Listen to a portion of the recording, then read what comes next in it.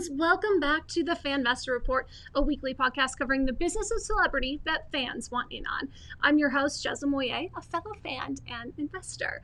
So, what a shark of a week. The billionaire race is on. Soros is buying the dip. Subway is getting a much talked about makeover. And the Golden Derby has begun as Emmy nominations were announced this week.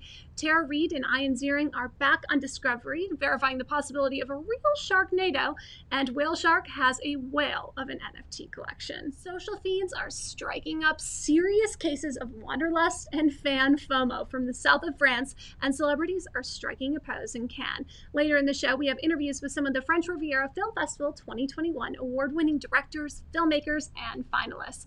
I'll be hosting the virtual awards ceremony live from the legendary Beverly Hills Hotel later today, actually, and we'll share a very special coverage on next week's episode of the Fanvestor Report. Crypto fans around the world are preparing for the flippening. Bitcoin has long been king, but in years since Ethereum's 2015 arrival, the second biggest cryptocurrency has been gaining ground via innovations from DeFi to NFTs, leading fans to claim that ETH could one day overtake BTC in market capitalization. And talk about diamond in the rough. This past weekend, Sotheby's auction house made history with the most expensive piece of jewelry to be sold in crypto. They auctioned off a 101.38 carat diamond for 12.3 million of Ether or Bitcoin.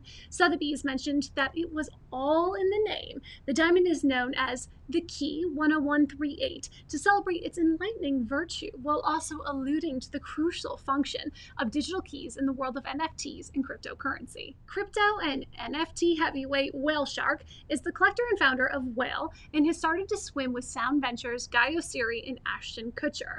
They are now diving deep into NFTs. It was recently announced that with a $1 million investment, they're teaming with Mark Cuban and Snoop Dogg to launch NFTs The Pitch, with a Shark Tank twist. Since 2009, Shark Tank has become one of America's favorite reality television series. Entrepreneurs pitched the panel of judges known as Sharks, with a background in business and venture capital. The panel has a net worth of over $5 billion combined. These sharks are paid as cast members of the show, but the money they invest with is their own. According to data, some of the Shark Tank business has made more than $150 million in sales, and the biggest whale of them all is the infamous Scrub Daddy. Sharks are an important part of the ecosystem in economics and in entertainment. In fact, there are around 140 different species of sharks, and the chances of being bitten by a shark are 1 in 4 million. So in reality, not just TV, you would probably have a better chance of getting $1 million investment from one of those sharks than actually being shark bait. That said, these beasts have spawned a serious obsession from fans. Universal Pictures has made $472 million off the box office smash hit Jaws alone. The Shark franchise is still making a profit today through their merchandise that you can purchase obviously online or in movie-like stores and a few film studios. This supports the fact that Jaws is the biggest blockbuster movie of the 20th century. Sharknado is the ultimate shark film series, though. Directed by Anthony C. Ferrante, the Sharknado had a budget of $2 million, and it had a total gross over the 4-year franchise that's now worth $4.5 billion. This was a 1 in a billion type of thing. With no marketing budget, it was a shark fans' word of mouth and social shares that drove sales of this huge franchise. The Fanvestor social team polled the fans on their favorite shark franchise. Jaws versus Sharknado? Jaws was the winner. Open water versus the shallows? Close call, but fans would rather be in open water. Celebs are getting up close and possibly a little too personal with the sharks in Discovery's 33rd annual Summer Shark Salute. With a record number of hours of programming, fans will fill their shark of an appetite with Johnny Knoxville, Tara Reid, Ian Ziering, and Tiffany Haddish. While her fantasy was to uncover the secrets of shark sex, sailing on the fanciest yachts, surrounded by the friendly sea creatures and pampered by handsome mermen, she was actually joined by Dr. Toby Ingle and a team of researchers for a very sharky wake-up call. So, why should fans watch? Haddish said she learned that female sharks don't have it easy out there, but that they stick together. Coming up next, fans will hear straight from Dr. Toby Engel, her co-star, the director of the Florida Tech Shark Conservation Lab, on how fans can make a good investment with heart. I'm told by so many people that I couldn't do certain things, and it never is. You just gotta do it. Hey fans, welcome back. It's Shark Week, and we are here with the expert, Dr. Toby Daly Engel. Hi, doctor. Hi. Thank you so much for being with us. And by the way, congratulations on Shark Week.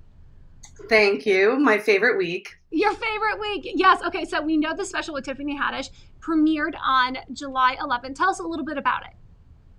Well, that was a really exciting introduction to shark sex, which is not something I think we talk about on Shark Week a lot. You know, it's a lot more shark attack. And this was really fun for me. I talk about shark sex all the time. So to get to talk about it with Tiffany Haddish was just amazing. You know, there was some interesting insight, though, that Tiffany learned while doing this, and that was about the female experience within the waters and being a shark. Can you explain that a little bit? Yeah, well, shark reproduction is, as you might imagine, fairly different from ours, but not as much as people would think. Sharks actually have internal fertilization, just like humans, which means they need sex organs, just like humans. So the males have penises, but actually they have two penises, and they call them claspers. And when a shark wants to mate, a male will slash and bite at the female to signal to her. And sharks are fish, and in all fish, the females are actually bigger. And so she could pretty much eat the male if she wanted to. And so most of the time, males and female sharks of every species actually separate themselves to avoid mating because it can be kind of rough for the female. But turns out the female sharks have this amazing adaptation where their skin is actually really thick compared with the male in order to cope with that behavior, that slashing and that biting behavior. And we're not really sure why females choose to mate with certain males, but we know a lot of the time they're trying not to mate. Very interesting. Now, this isn't your first appearance on Discovery Shark Week. Tell us a little bit about your history with it. Well, back in 2016, I was featured online as one of the women of Shark Week, but my first special wasn't until 2018, and that was exciting. It was Shark Week's 30th anniversary, and the show was called Great White Shark Babies. And so we were looking into the reproductive behavior of mama white sharks and trying to figure out where they were giving birth.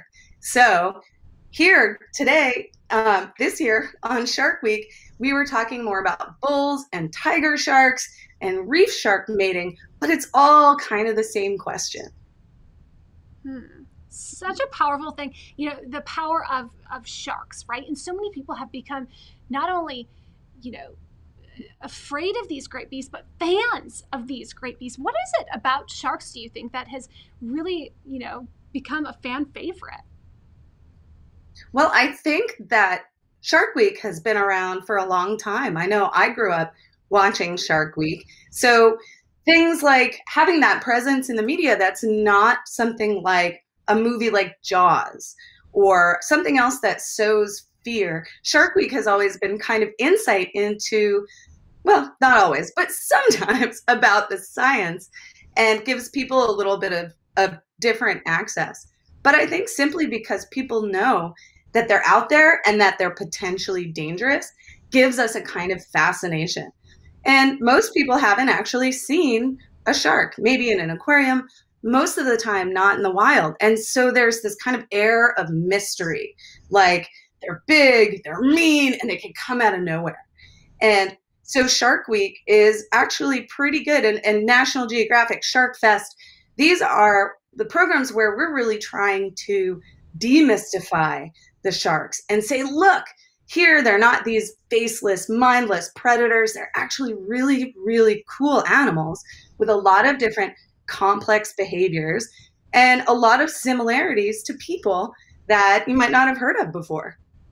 So how would you tell shark fans to invest in order not only to protect their wildlife, but protect the sea in general? That's a really good question, because we know that even though people tend to be scared of sharks, shark attack itself is super rare. And sharks as predators are really important to the marine ecosystem health.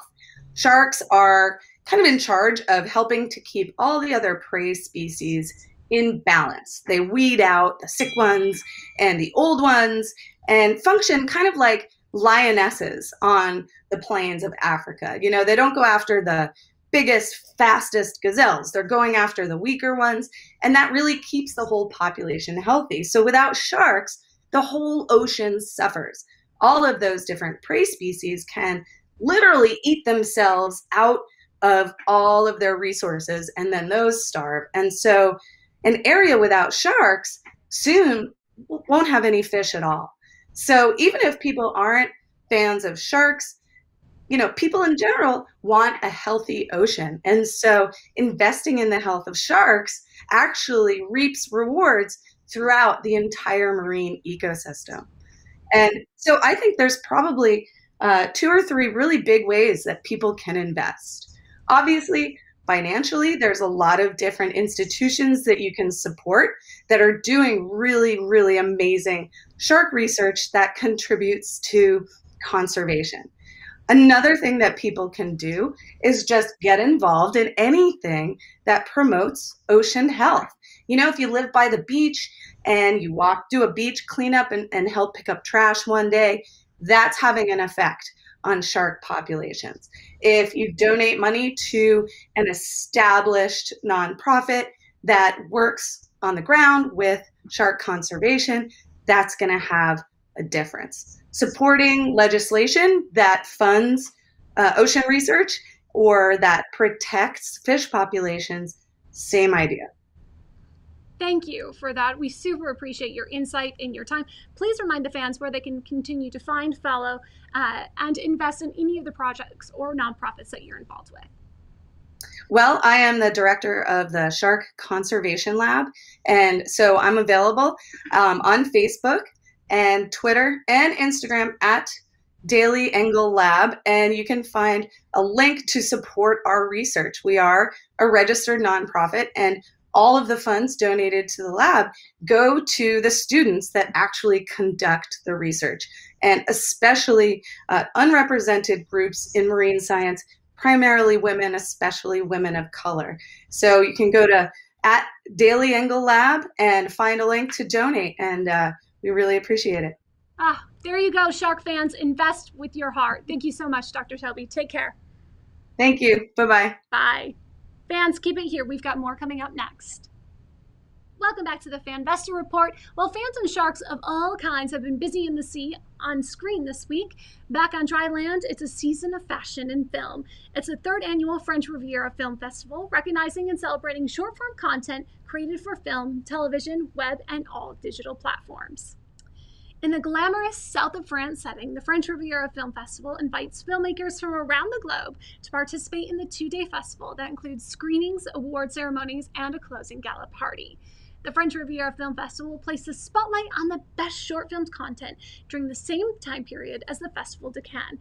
It was created by co-founders Nicole Mouge and Gotham Chanda. Attendees and participants will include filmmakers, industry executives, celebrities, media, and influencers.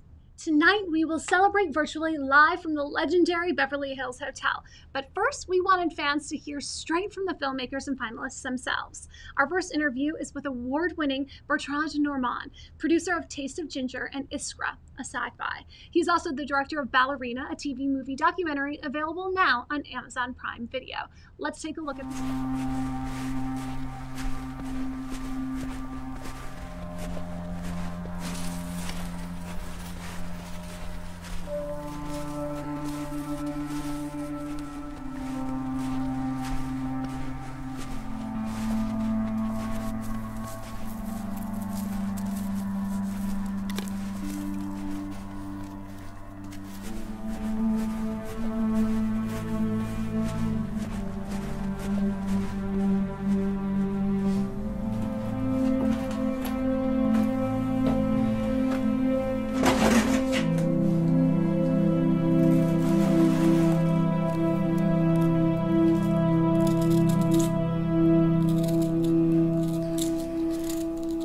Совсем скоро.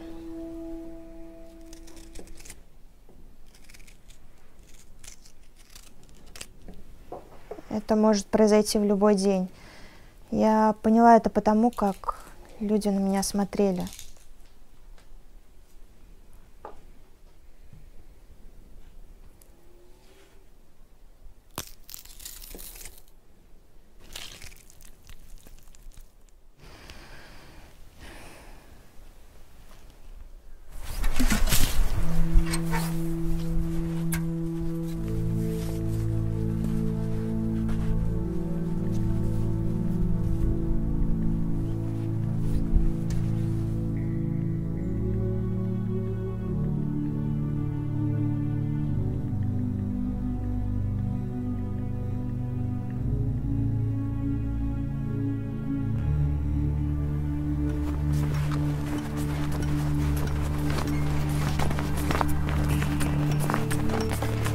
Искра!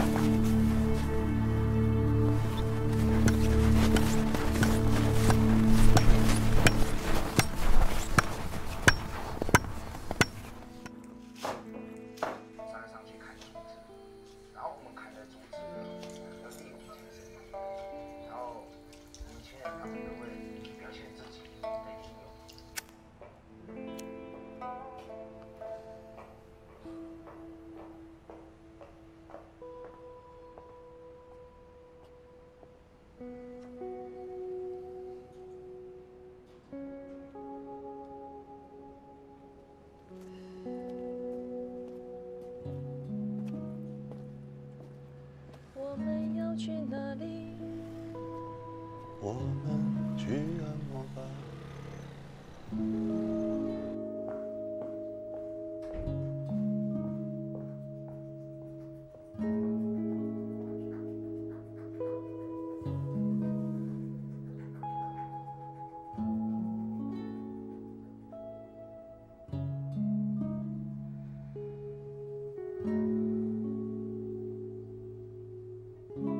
今天的你过得好吗？养老院来了一个孤独老人，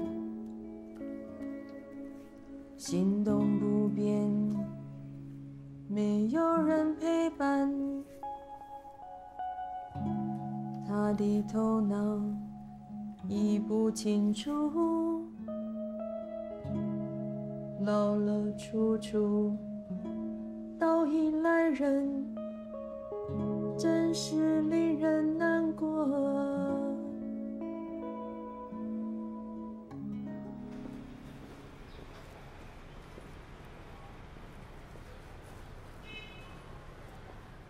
Hey fans, welcome back to the Fanvestor Report. I am so excited to be here with the acclaimed filmmaker Bertrand Normand today. Hi, thank you so much for joining us. Hello. Hello, congratulations on the success of your films in the French Riviera Film Festival. Both Taste of Ginger and Iskra have been nominated and are finalists.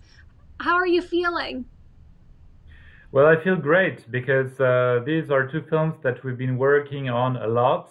The Taste of Ginger, we started that project nearly 3 years ago, and it was a long to get the funding and to get the film in place, and then the COVID started and we had to postpone the shoot, and eventually we shot the film, and then the post-production. I mean, the whole process was a long one, but I think the result completely justifies these efforts. And the French Riviera Film Festival is the first festival to which in which this film got selected, and it's the first award that it got. So it's very something to remember. And Iskra is a project that was made like more quickly, but with a tremendous gathering of energies. We did that in the framework of a competition in Russia. We had 7 days to film and edit the film, and part of it was shot in France, part of it was shot in Russia. And within 7 days, we had like 2 units, one in France, one there, and we had to work very quickly. But I think that in the end, it's a very polished film, very well crafted, and I'm proud to have been the producer. It seems almost impossible to complete any sort of film project within 7 days. Congratulations. What attributed to that success and being able to accomplish the almost seemingly impossible? Well, one has to be very prepared. One has to think about all the details, all the little steps in advance. Like the music needs to be scored in advance. The actors need to be prepared, need to prepare themselves in advance. They need to know their parts very well. All the technical aspects, the photography, the sound, everything has to be put in place in advance. And once everyone is prepared, and the magic of these kind of projects is that people feel the need to do their best, and they feel the pressure, and it really increases their capacity, and it increases the teamwork, and as a result, it is possible. Incredible. Well, very well done. Here at Fanvestor, we talk a lot about the fans. I'm wondering who and what you are a fan of that's really contributed to your style and success as a filmmaker. I'm a fan of several filmmakers throughout the history of filmmaking. I'm a fan of Stanley Kubrick and Alfred Hitchcock, among others, especially these two directors, and probably I could say Michelangelo Antonioni, who is an Italian, a famous Italian director, and Luchino Visconti as well. These filmmakers have really influenced me a lot. They have probably shaped somehow what I could consider as my style. And I watch their films often. And whenever I watch their films, I get ideas, I get impressions, and it's an infinite source of inspiration. Now, a lot of it is unconscious. And I think that when I write a script, when I direct a film, most of my ideas are probably influenced in a way or another in an unconscious way. But I'm sure that these filmmakers in particular have had a great impact on my inner world and on how I want to tell stories. What is your mission or your statement as a director? My mission as a director is to convey certain emotions, certain experiences to the audience. Some parts of my life which I think have a certain value and are and deserve to be shared, to share my understanding of certain things, to share the utter emotions I felt in certain cases. I think that filmmaking is a great tool to convey experiences and emotions. And I also feel a great responsibility being a filmmaker as to how to convey this and how the viewer is going to take this. So I respect the viewers a lot, and I think that a lot of efforts should be put in every single film, even if it takes years, because then a film, the life of film can be much longer than the time during which it was made. That is so powerfully said. The film lives on, and so does your legacy as the filmmaker, really. What is it that you want to be known for? What is your legacy? The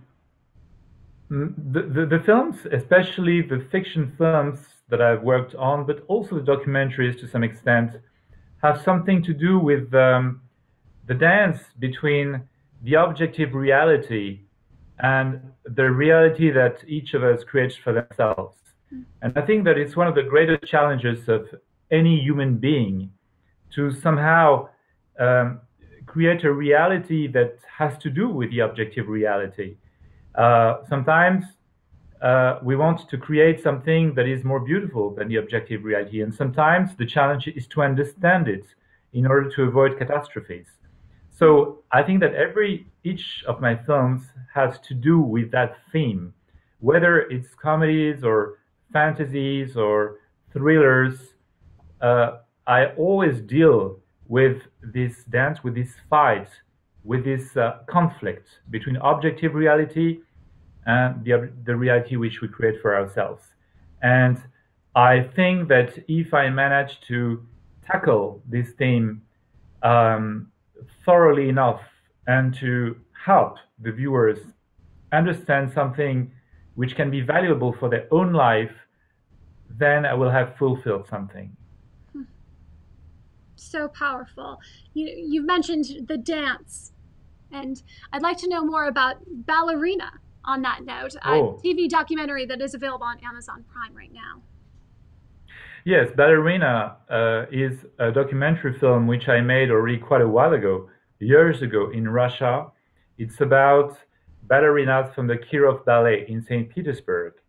Because the thing is that at the time when the Soviet Union existed and the Iron Curtain was there, people in the Western world knew very little about the Soviets.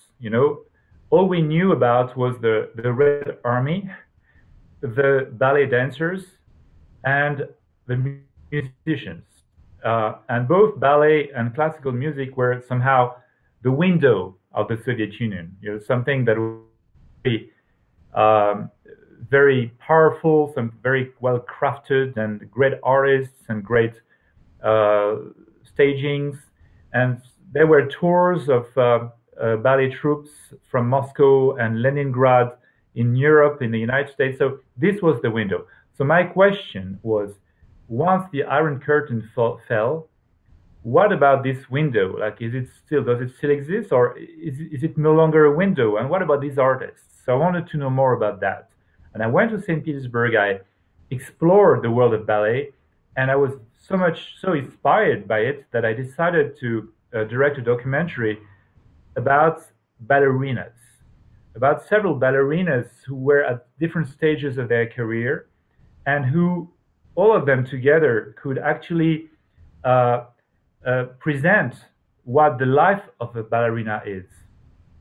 So it took 3 years to make this documentary, and I shot it with a very small camera. I had no idea that anyone could be interested in this later on. I just wanted to film this. That was my only motivation.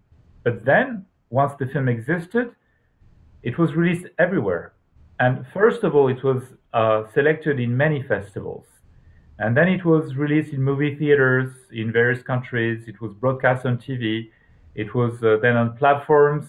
It was sold on DVDs and Blu-rays up to now.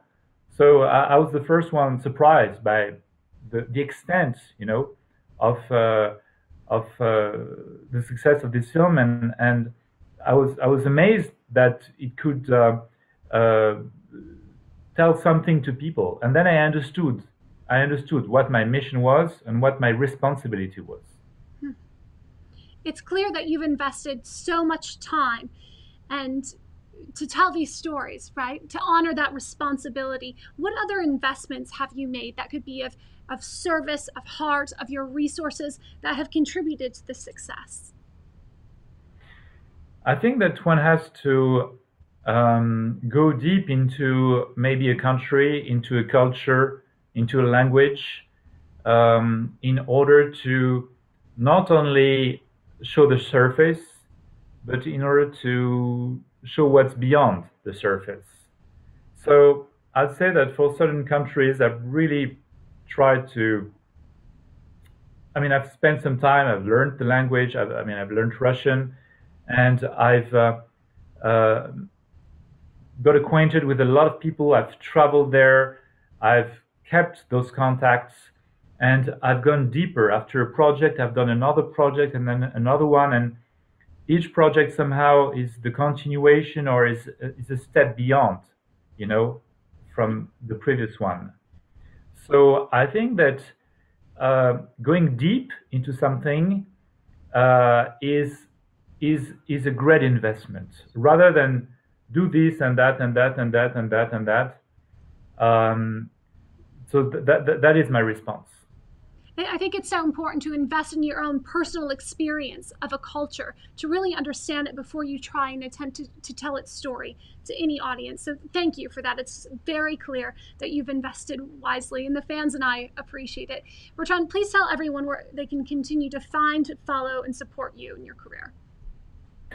I just wanted to add something to what I just said. Yes. Is that when I make a documentary film, but the same is true for fiction as well, it's a part of my life which I'm sharing. It's not just a film that I shoot and I edit and then I show it. Yeah. It's a part of my life because I meet with people, I live somewhere else, I learn the culture, I have, it's a whole experience, a life experience, and it is a part of my life which I want to share with the viewers. So this also has to do with the investment that you were talking about. It's a life investment. Absolutely. It's the investment in your life as an artist, truly. Yes. To share that. Well, thank you again. We appreciate you. Please, again, remind the fans where they can find, follow, and support you. I mean, they can, I have a website, I have bertrandnorman.com. I can be contacted through my email address, bertrandnorman@gmail.com. Sometimes I happen to organize crowdfunding campaigns sometimes. We organized one for my latest project, which I finished just last Friday, which is a documentary about an opera singer who is also a rocker. So they can write to me.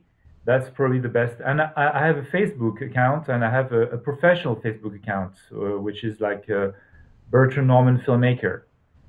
And I have an Instagram account. Perfect. Well, thank you again. Congratulations on the success of many of your films and, of course, the French Riviera Film Festival. We look forward to continuing to follow and celebrate you and your career. Thank you very much. Thank you. Take care. Fans, keep it here. We've got another look at one of the incredible sizzles from the French Riviera Film Festival. Stay tuned. Welcome back, fans. Our next feature is with Christina Rose, the director and writer of Wonder Woman, a 6-part documentary series. She is an American-German director, producer, and screenwriter, and is part of the New Hollywood movement. She is also the co-founder of Mere Water Entertainment and is joining us virtually live from Cannes now. Motorsports is dominated by men. Oh, I mean, a lot of industries are dominated by men. Why? It's entertaining for me. You can tell they're expecting some, businessman, and they see me, and I think a lot of people are taken back by that. I was told by an orchestra that they had never had a woman conductor for as long as they could remember. The mission hasn't really changed from the beginning. The mission is to send the first female German astronaut into space.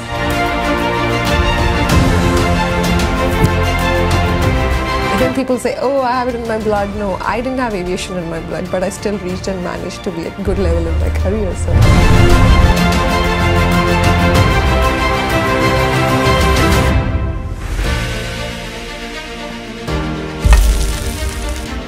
Yo digo que las personas tienen que ir viendo ya que las cosas están cambiando. La mujer también tiene la misma visión, tiene la misma capacidad de enfrentarse a lo que el hombre se enfrenta. You know, a lot of times that it's okay. Sometimes you're not good at things and it's completely okay. Some people will succeed and some will fail. And if you're failing at something, it's okay. It's okay to fail. It's easy to say to don't give up, but if you really experience it in life, then it really pays off. I've been told by so many people that I couldn't do certain things, and it never is. You just gotta do it. And I knew very clearly that however long it was going to take, I had to keep going.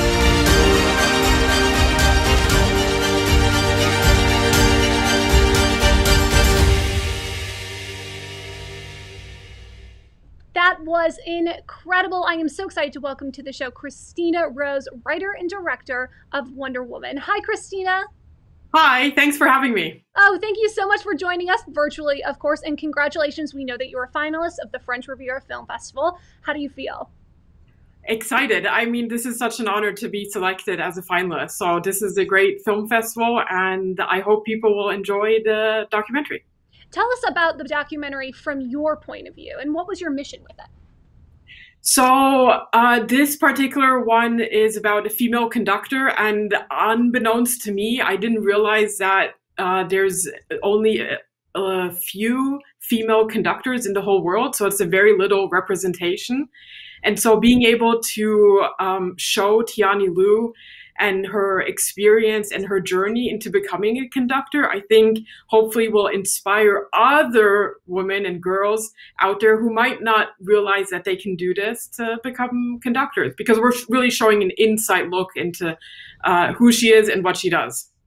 That is incredible. I'm very curious, who were the biggest inspirations or mentors to you, especially as female filmmakers?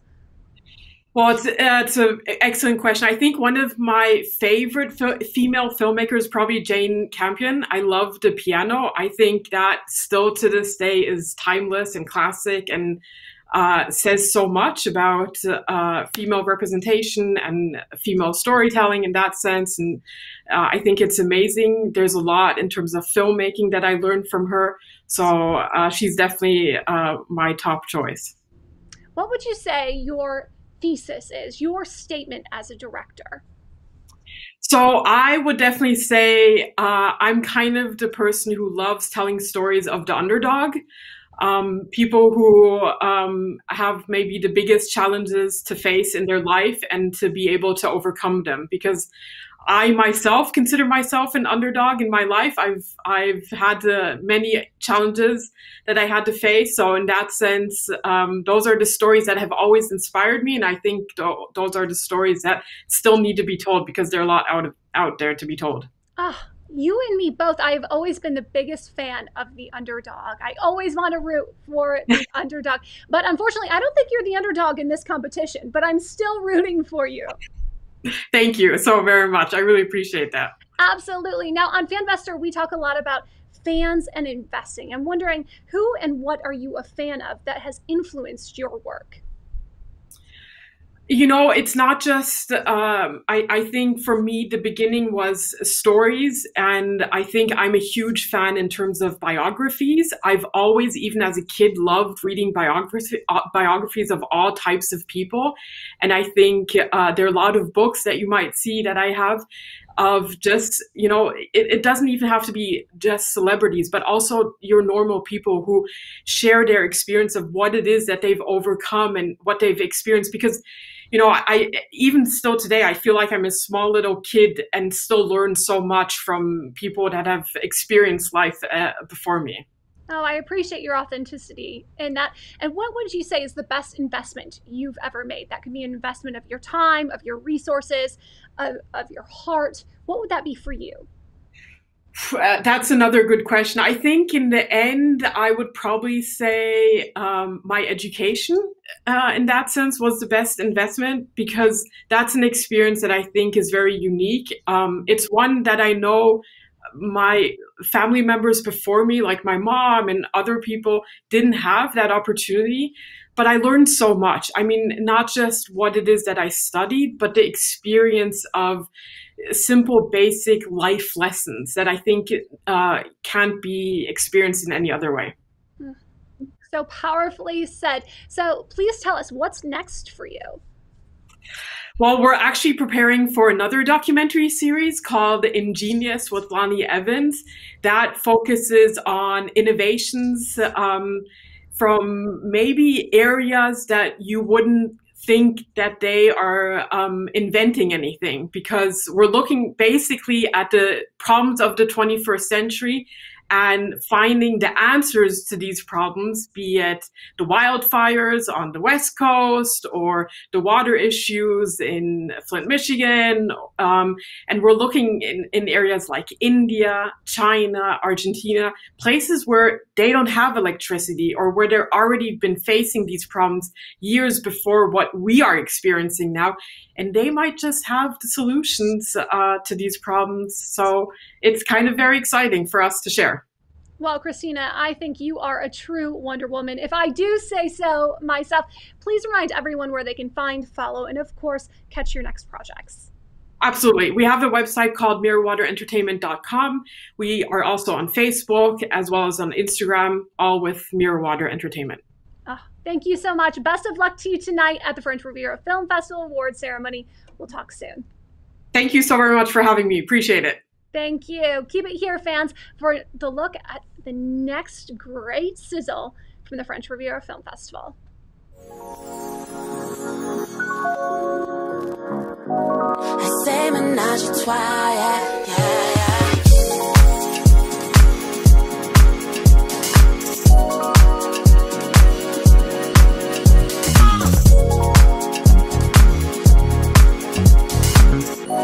I say ménage à trois, yeah, yeah, yeah.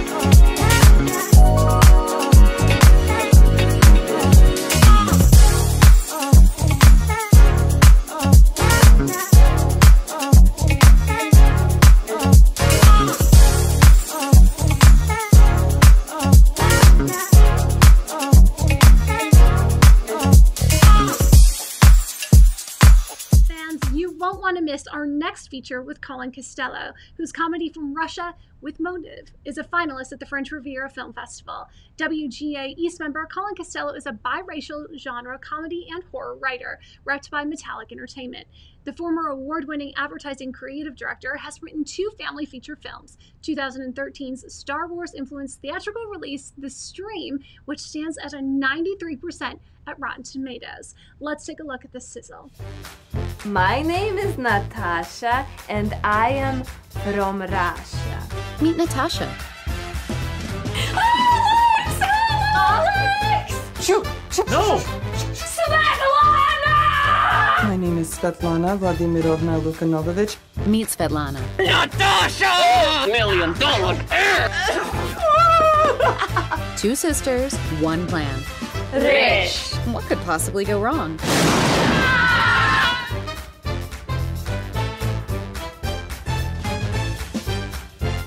Introducing From Russia with Motive.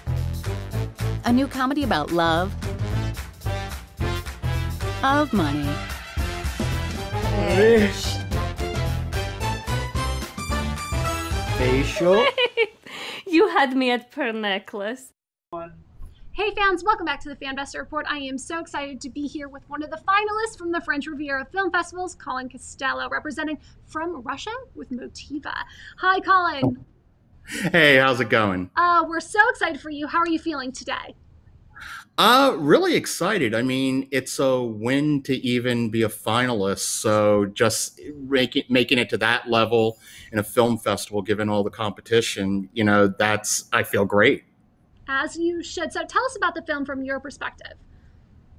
Well, From Russia with Motive is actually a web series. It's an 8-episode web series about, you know, on the surface, it's about 2 Russian sisters who flee their little village and they come to America, specifically Los Angeles, to find rich husbands. It's kind of a parody of 90 Day Fiance, where they have 90 days to marry each other. And what the sisters really find is, and that's what we explore in the series, really is a lot of stereotypes that we may have about Russian women. One of the creators, Charlotte Roy, is Latvian, so she falls into that whole stereotype category, and also stereotypes that they may have about Americans and everything, and how we're really kind of all alike, even though we're from, different areas of the world. Stereotypes play a great role in much of the social commentary throughout any web series or film. What stereotypes have you personally made it a mission to break through in your career? Well, in my career, I'm biracial. So, and I came out of advertising, and a lot of times, just the way it was at the time, you get pigeonholed. If you're a person of color, you get pigeonholed that you can only speak to Black people or speak to brown people. And, had to work extra hard, harder than everyone else to prove that's just not the case. And then you move on somewhere new and it happens again. So you're constantly just really trying to prove yourself that, you're not just this one dimension. Like, my manager is African-American, Metallic Entertainment, but, I don't really write per se Black, because that's not my truth. That's not my upbringing. I write comedy and superheroes and, things like From Russia with Motive, which, I was really proud of that. While the cast is pretty much all white, my crew was pretty much a brown crew, and going all the way down to the editor. So I was really proud of that, because if a brown crew can pull off a story about two Russian women, because you don't really get whiter than that, we can basically do anything. I love that. Thank you for sharing. And Fanvestor, of course, we talk a lot about the fans, and I'm wondering, who and what are you a fan of that's really influenced, you as an artist and as a filmmaker? Oh, wow. God, so many. Well, right now, because I was a kid of the 80s. So growing up, it was always Spielberg, Spike Lee, I got to work with for a year, and that was like being in film boot camp. I have a lot of surprises that sound like lies, but they're the truth. Like just experiences like having Michael Bay take me into like one of his edit bays and show me like behind the scenes of one of his films, or having Maya Angelou cook lunch for you, So a lot of influences from TV, especially now, Greg Berlanti with all the superhero stuff on DC, and of course, obviously Kevin Feige and Marvel, and just a lot of that, just really a lot of admiration and respect. It speaks so much of you, though, right? There's something so powerful about you and your personality, your character, your persona, to be trusted in those scenarios with Michael Bay or with Maya Angelou. What, in your opinion, is it about you that has put you in that position? Because it's very special. No, when I look back, I always go, you know what? When it's all said and done, I've had an interesting life. You have. I don't really know. I don't manifest it. It's just I always had a dream since I was like 5 years old of making films, and it's been an unexpected journey. Just I can't really say. Maybe open, maybe creative. People seem to respect my creativity a lot. But I end up finding myself in situations where people want to work with me.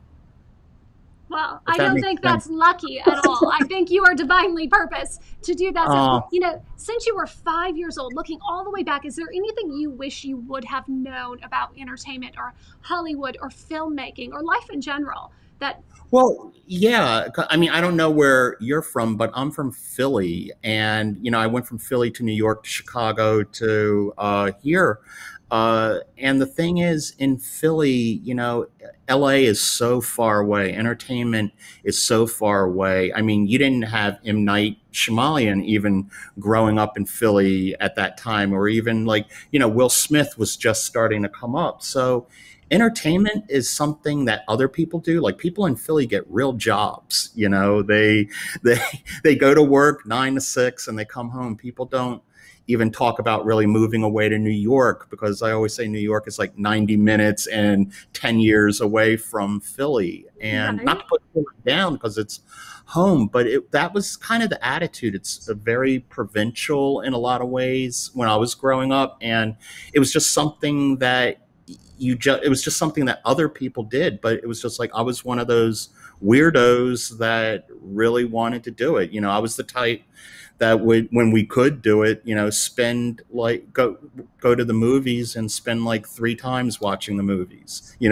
Stay there and watch it over and over again. So yeah, it was always in me. I could be a storyteller. Well, I grew up in Michigan, and everyone always said, "Yeah, when are you going to get real or get a real job?" And excuse me very much, this is a real job. And it is a real job. Yeah, it is my reality, but it's so funny because it seemed worlds away. But, even when I was a young girl, I was making talk shows in my girlfriend's basements, and we'd use her dad's little VHS camera in the early 90s. And, we created that a reality. And in fact, some could say that we invested in that destiny for yourself, whether that was watching a movie 2 or 3 times in the theater, or me in that basement making my own show. Those were powerful investments. What else have you invested throughout your it's because your career? Yeah, I mean, and it's a natural investment you're making in yourself. And people see you look amazing right now on camera, but people don't see that this business that we're in, entertainment, even when it comes to doing a web series, even when it comes to doing something like this is blue collar work. This is it's hard. You come home from this tired, you've been digging ditches all day. It's not glamorous. People see the red carpet, or they'll see the Beverly Hills, the celebration at the Beverly Hills later on. And that's great. That's the payoff. But they don't see how hard all the arguments, all the figuring out, how mentally taxing all of this is. No, I don't care how small the project is. It's taxing, and it wears you out. And I just say, that's it coming from Philly. I'm blue collar like that. I want to just keep working, I'm Michigan like that. Yeah. I can definitely feel that. So what's next for you? Well, right now I am working with my manager. He's pitching a couple of pilots for me. He's shopping those around right now. And I am now getting ready to work on a short film. It's kind of like my last short film, because a lot of people feel like I should be directing episodic TV based on my other short film. So I'm doing one last short film and kind of another Twilight Zone type thing called Storage. A lot of my films, even from Russia with Motive, a lot of them are female driven. I think it's because I have 2 daughters, Chloe and Max, and I always wanted to create roles for them, especially when I was a stage dad, taking Max around auditions and everything. And, so for some reason I end up writing as a female a lot. I get paid to write as a female a lot. And not to take away anything from women writers, go women writers. But yeah, my films tend to be female driven and explore that psyche. So yeah, my next thing is going to be Storage, as far as the short film independent stuff. And then yeah, I'm constantly writing. I just turned a feature script into a producer, and I juggle a lot. It sounds like it. I'm very curious, as a writer, when you experience writer's block, what do you do? Where do you go to for inspiration? That sounds like one of my students at UCLA. I teach screenwriting there too. There isn't writer's block. Okay. There just isn't. You're in the entertainment business just like I am. We don't have the luxury of saying, oh, you know what? I don't feel like appearing on camera today. Yeah. I'm not feeling it. Maybe tomorrow when I'm in the mood. And it's the same as a writer. I'm paid to be a writer. That's my job. You have to work through the writer's block. You have to write something down. You have to figure out something. Even if it's crap, you still got to figure it out because you're being paid to do that. That's your job. And yeah, if it's a hobby, sure, put it down, come back 2 months later. But if we're really working at it, if you're really working at this, you don't have the luxury of writer's block, you know? I think that's true for anything in life. You know, one sentence is better than none. Don't wait for that moment of, genius to strike or inspiration. You have to continue, put the pen to paper or the foot to the pavement and move forward. 1,000. Yeah, 1,000%. Because the fact of the matter is, I believe I never, when I first started writing, I didn't think of this, but now that I do, because I meditate a lot and everything, that when you think of an idea, oh, that would be a great story, that you're an idiot if you think you are the only person with that idea. There are like 25 to 30 other people with that same idea working on it just as fast. And I think that that idea is now a part of the universe. And now it becomes a race to the finish line to see who can get it across first. I think as professionals, we don't have that luxury. Oh, exactly. Well, I can't wait to see what other big ideas you have coming up next. Please remind the fans where they continue to find and follow and support you. You can find me on Instagram at @:Francis_Costello and on Twitter at @TheWriter1.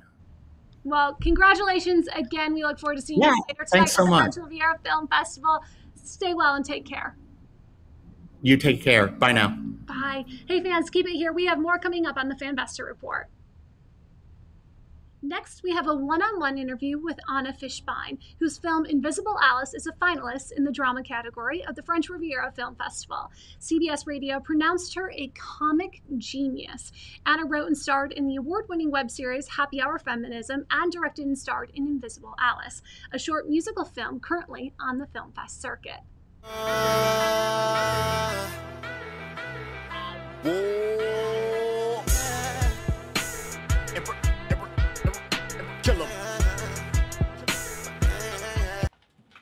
Welcome to Express Travel. How may I help you? You'd like 2 flights to the Cayman Islands? Sure, I can help you with that. Какие у тебя были возможности? Как ты пела? А вы меня все заставляли идти в статистику, в математику, в физику я даже занималась. Никто не бросает. Для того, чтобы идти работать в экспресс-тревел. Люди спросят меня, чем твоя дочь занимается. А что скажу, она в экспресс-тревеле работает. Я ей скажу, она у меня бизнес-вумен. Я хотела быть певицей. Blue moon, I've got you singing my song. I have you dreaming of me. Он был самый интересный, самый красивый, самый уникальный человек, с которым я когда-нибудь ли встречалась. И я его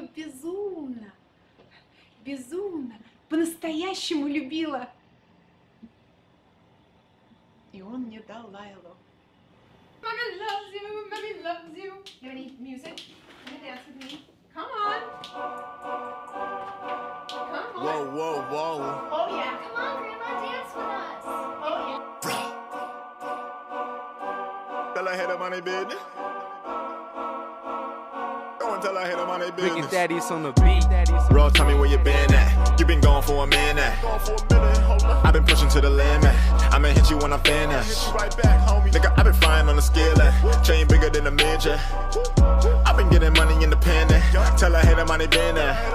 Tell I hate them on their business. Go and tell I hate them on their business. Money business. Go and tell I hate them on their business. Why they can't money business? Go and tell I hate them on their business. Don't be late, Mommy.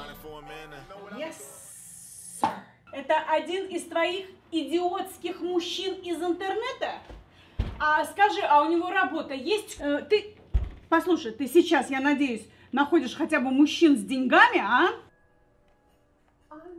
Stranger confused, I'm falling apart, and thoughts are attacking, beguiling my brain. If only I could fly out of this cell, I wouldn't be scared to be stuck in this world.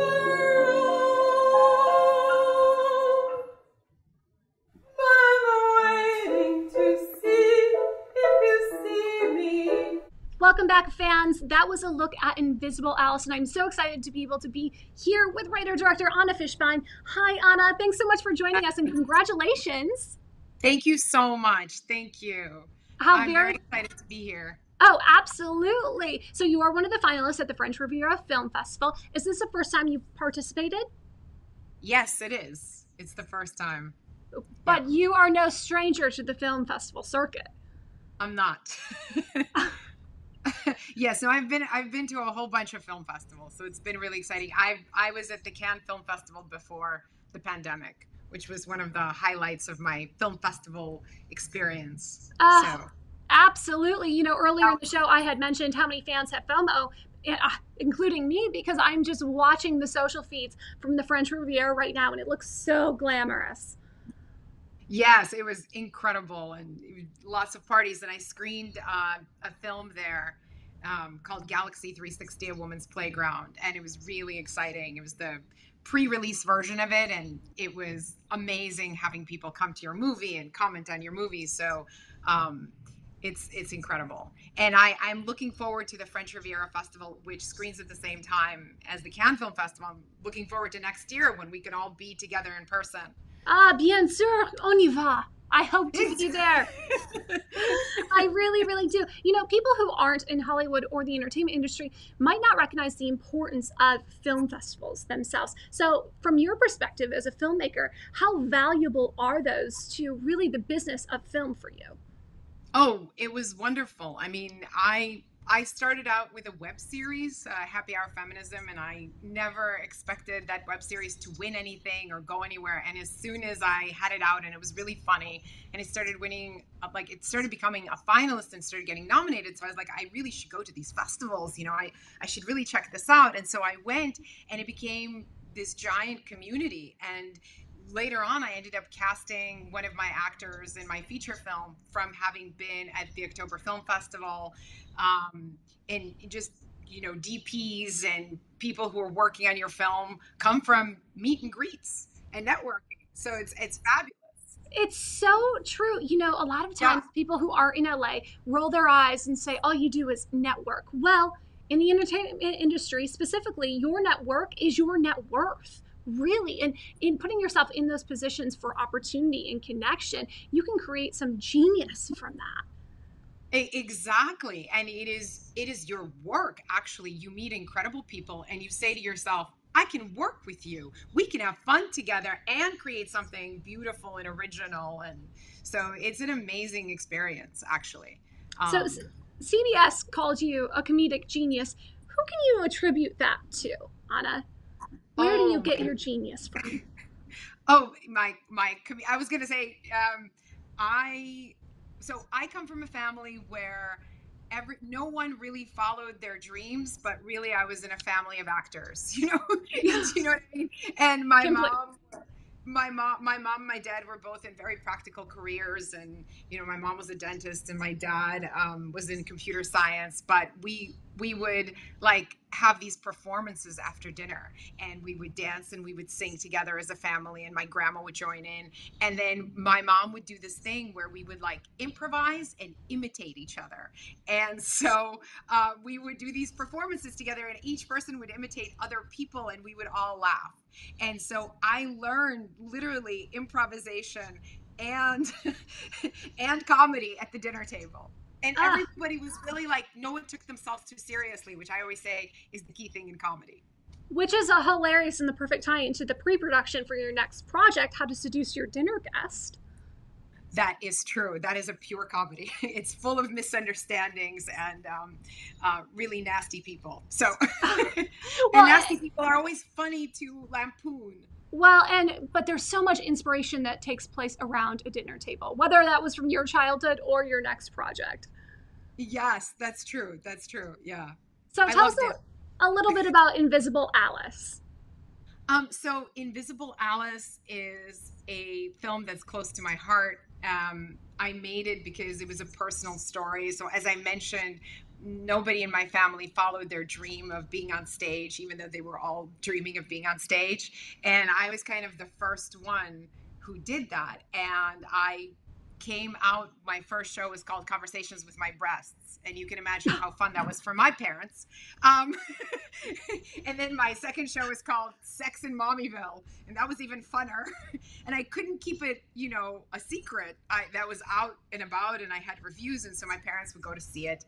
And this experience of being from an immigrant family and having to come to your parents and say, hey, I want to do this stuff that's, is risky and, may or may not make it, but you guys just have to believe in me and have faith. And so Invisible Alice was inspired by that concept of children in immigrant families. And I'd spoken to so many other immigrant kids from everywhere. I'm a Russian immigrant and I came here as a small child. And so many other Russian kids were following in their parents' careers and doing whatever the parents said they should do. And I kind of rebelled, but I rebelled after I had kids. And so in my story in Invisible Alice, this is the story of a single mom who decides to become a singer, like a kind of an underground cabaret singer, and she wants to perform at night, and it's like this really cool thing that she's doing, but her mom doesn't know. And throughout the film, she keeps it a secret from her mom, who keeps trying to get her to meet a man and get married and support her daughter and herself so that she's not running after this dream. And Alice, who keeps telling the mom, I want to sing, Mom. I used to sing. I want to sing. And so finally, that's the story about this clash in cultures and the story of being a single mom and the hardship of being a single mom. And it's a very melancholy film. But it also has a sense of humor a little bit, because I couldn't do it without that. Well, of course, you're a comedic genius, but I think it's been mentioned several times. So sweet. You're so sweet. Of course. We've mentioned several times in this interview that you were the one in your family to follow your dreams, similar to your character Alice, who's following her dreams despite the wishes of her mother for a more grounded, practical approach to her life. And I think that's such an important topic of this conversation, really, is the pursuit of your dreams and what allowed you that opportunity, or why did you dedicate yourself to that? What investment did you make so that you could really continue that pursuit? Because it isn't easy. It isn't easy. And the first investors in your life are your family members, and you're convincing everybody around you, including your own kids. Hey kids, I know you're only 2 and 6, but I am going to go on stage right now and you're going to wait for me, and then I'm going to come back and my mom is going to babysit you and you're going to be okay with this. And in a way, you're investing in order to follow this dream. You are actually first convincing everyone around you to support you. And I didn't come from the environment, I hear a lot of actors say, oh, my mom was my biggest cheerleader, or my dad, or, I had a teacher. I didn't really have any of that. Everybody was like, no, you're an intellectual. You're right. You should do this stuff. And this is great for you. What are you doing? But then after my family saw me on stage, it was a different story. So everybody came on board after they saw me on stage that first time. And that's such an important point, though, because not everyone can be convinced until they see it and experience and witness it with their own eyes. And you clearly have convinced many people beyond just your family of your true comedic genius and art.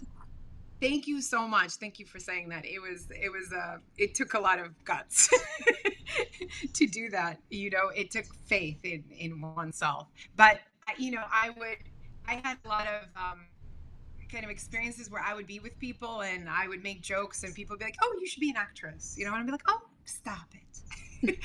Tell me more is what you really wanted to say. Keep talking. Yeah. Well, please tell the fans where they can find, follow, and continue to support your work. So, Anna Fishbein Official is my website. It's also my Facebook fan page. And you can follow me on Instagram under Anna Fishbein. And then I will say this, my feature film,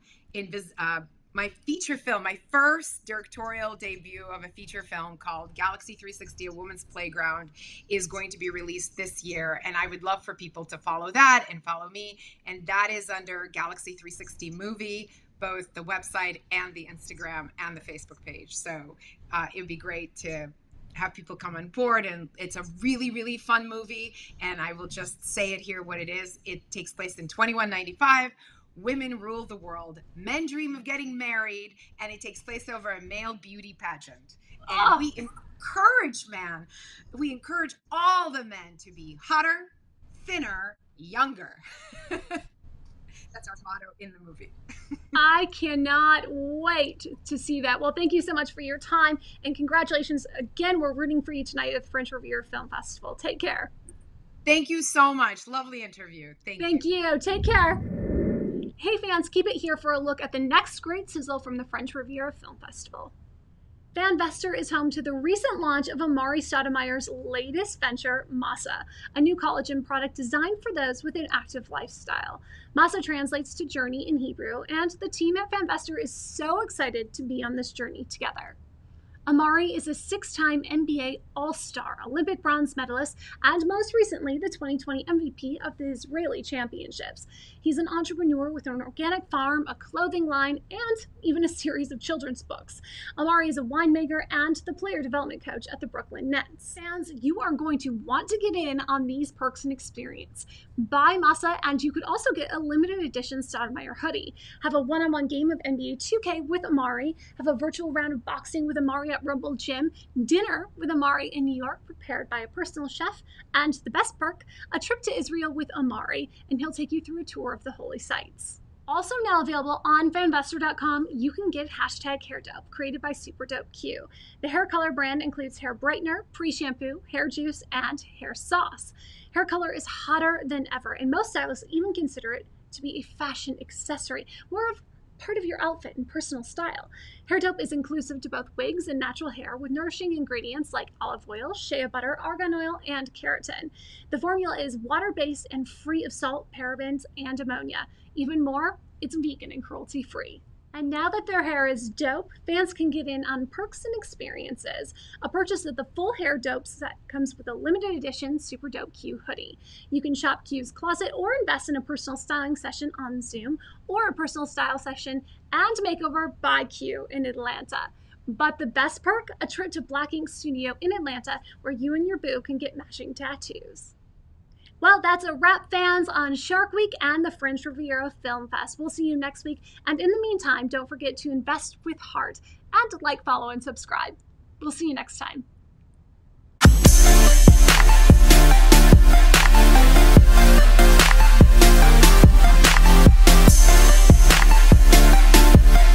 We're all fans of something or someone, investing our time and loyalty, but getting little in return.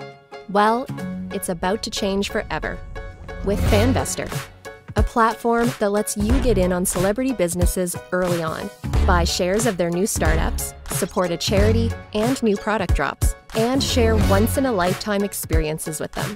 What's up, it's Amari Stoudemire here, and we're launching Masa with Fanvestor to offer a limited edition, perks, products, and experience to my fans.